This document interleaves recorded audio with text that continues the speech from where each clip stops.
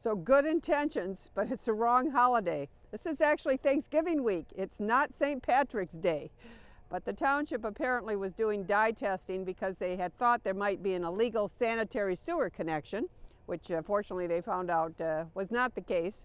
But they didn't dilute the dye enough, and some people thought that it started to look like the Chicago River. It was so green.